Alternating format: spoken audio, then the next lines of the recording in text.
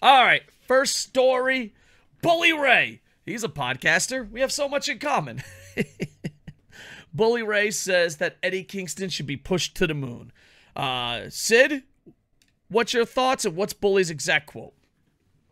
Well, Bully's exact quote is like fucking 40 sentences. So we'll not do the full quote, but basically he said he was going to do a Dear Tony tweet, but decided instead he would do it in an interview about the Forbidden Door. But basically he pointed out that Eddie is his most credible guy, that he doesn't care about Eddie's looks, how he walks, etc., etc., etc., because he's real. He's as real as it gets. If the Danielsons of the world and the Omegas of the world are your pro wrestlers, and if the Jerichos of the world and the OCs of the world and the Darbys of the world are your sports entertainments because they have gimmicks, Eddie's your credible guy. Eddie's your Dusty and your Terry Funk. Ooh. Eddie is the guy that when he talks, you believe in more than anything else. Eddie's the guy that comes across as middle-aged and crazy. There's nothing that Eddie has done since he has come to AEW that I don't believe in. And then he goes on about how great Eddie is and that he genuinely doesn't like Claudio and all that stuff. Poor Claudio. What do you think is the jerk? Well, here's the thing. What if Claudio just one day there was two Twinkies and they were driving to ROH together or, an indie show together, and they're like good friends and they're on the road and there's two Twinkies and Claudio ate them both and Eddie Kingston has been this angry for this long. Has Eddie Kingston, outside of his hatred, has he said anything that Cesaro did to him? He's like, he doesn't respect me. This might all be in your head. This reminds me of a DuckTales. He's Launchpad McDuck. Launchpad McDuck, there's an episode where Launchpad McDuck thinks no one respects him, but he keeps cutting him off. So maybe Claudio's like, you're really, really a piece of shit, huh, Claudio? Go ahead. I actually don't remember why. It's been a long time, but I don't remember why. I remember there was a story kayfabe-wise, like they had a feud back in the day before Claudio became Cesaro. I don't know what it was about, though. Got it. Well, either way, no matter what it is, Twinkie or McDuck, Launchpad. If it's a Twinkie or a Launchpad or something serious, it's pure entertainment. I usually don't always. Well, it's funny in real life. Bully Ray's such a great guy on the podcast, but I usually don't agree with Bully Ray. But I kind of agree with him here. I want to see what he could do in a G1. A G1, for those that don't know, I'm trying to be more educational because I see I'm always thinking that the audience knows about New Japan, Noah, and all that. And then I realized they don't when they were like, who the hell's Kojima? I was like, what? What? But the G1. The dick dropper. Yeah. So the G1 is a basho. It's a round robin tournament, and they take it very seriously. And on top of it, take it very seriously. It is a toll on your body, and it is very difficult to do. A lot of people cannot handle that high of professional wrestling at that level that many days in a row. It is a grind. So I want to see what he could do in the G1. I'm kind of excited for that. And I agree with Bully, but I also think Tony fucked up from day one.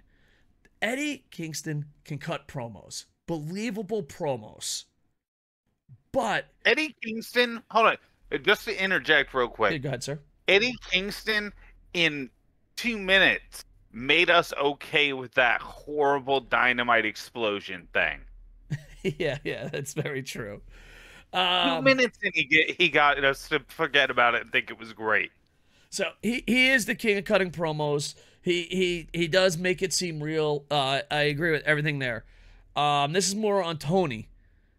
No matter how great someone is at making something look real, no matter how great someone is at cutting promos, you can turn into Dolph Ziggler pretty fucking quick if you never win. And that's not on Eddie. That's on Tony. Because it got to a point, I don't know about you, I like Eddie Kingston, I'm a fan. It got to a point where he would just lose every fucking match that I would literally fast forward his great promos. Because it's wasted. If he's going to give you a Rocky Balboa speech, if he's going to give you a Attack on Titan moment, if he's going to give you a speech that you'll remember forever, and then loses to fucking Jungle Boy with his arm tied behind his back, what the fuck is the point of life? So, it's not very often we agree with Bully Ray. It's not. Usually we're like, Bully Ray, you're old, blah. But no, I think Bully Ray has a point. I think Bully Ray has a point. Tony, what the fuck? Tony is Susan 2.0. Also, I looked into it real quick. The consensus seems to be that it's just Eddie staying with kayfabe and having fun because he and Claudio were in a feud when Claudio got signed by WWE and they never finished it. Ah, that's cool. That's cool. So he's just, the feud hasn't ended for him ever. Yeah, and not that, but he's just so good at cutting promos and believable, and that's it, you know? And compared him to Terry Funk and Dusty, the difference is Terry Funk and Dusty won. If you take Dusty Rhodes, and I love Dusty Rhodes, I would never have made it in professional wrestling without Dusty having my back. So I love Dusty Rhodes.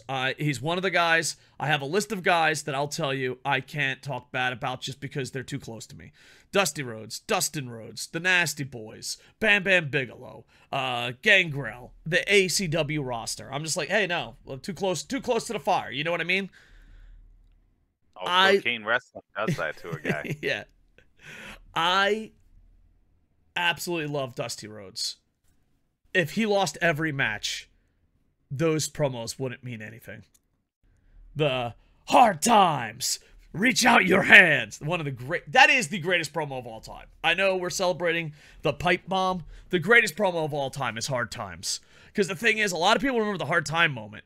But when he fucking pulls out the hands, and he's like, your hand, reach out and touch the TV screen. Your hand isn't my hand. Oh, dude, that shit was off the chart. But imagine if he just fucking lost every match.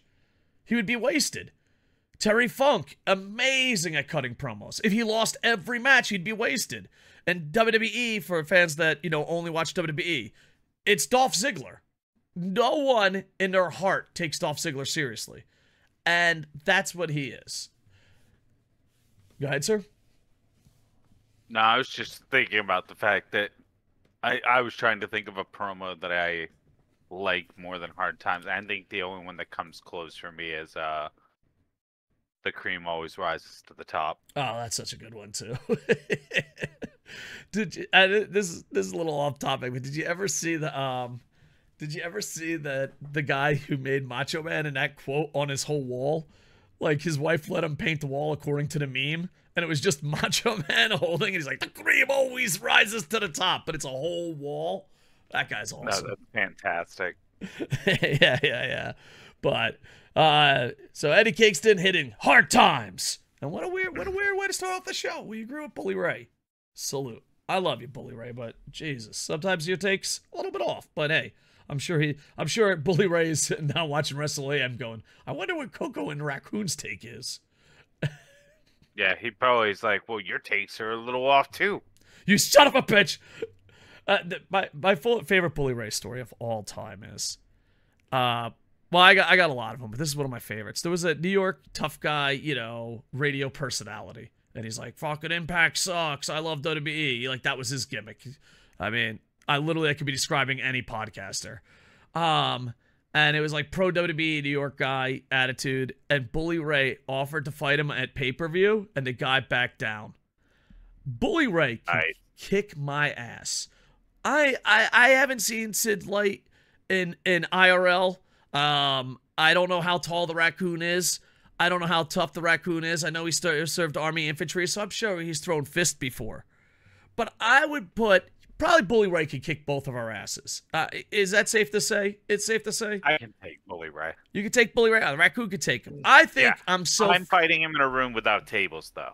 Yeah, that's a good point. Good strategy. Without that, no, he's got me. I've done martial arts. I've been a hand-to-hand combat instructor, Marine Corps infantry, but I'm fat, out of shape, loser. I think Bully Ray can kick my ass.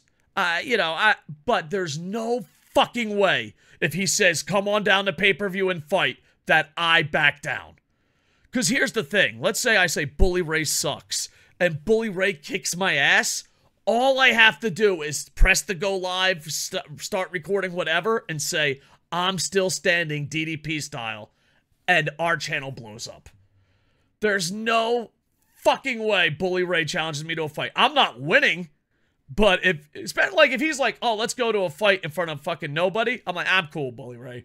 I ain't fucking doing Bully that. Ray complimented Eddie Kingston, and now has you throwing out scenarios where you would fight Bully Ray. I'm just saying, it's what I can't believe no one would turn it down. All he did was complicate Eddie Kingston, or complimented Eddie Kingston. He did, but it's still my favorite Bully Ray story, because why would you say no?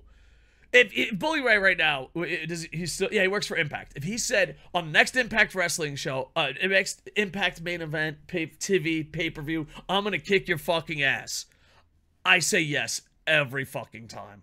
Every fucking time I say yes. Because it would be so fun and entertaining. I would lose.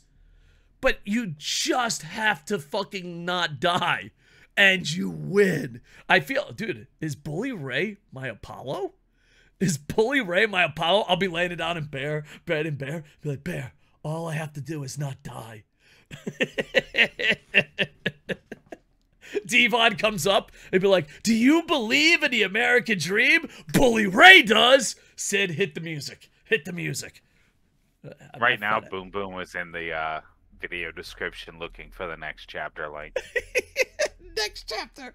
All right. Boom Boom, this one's for you.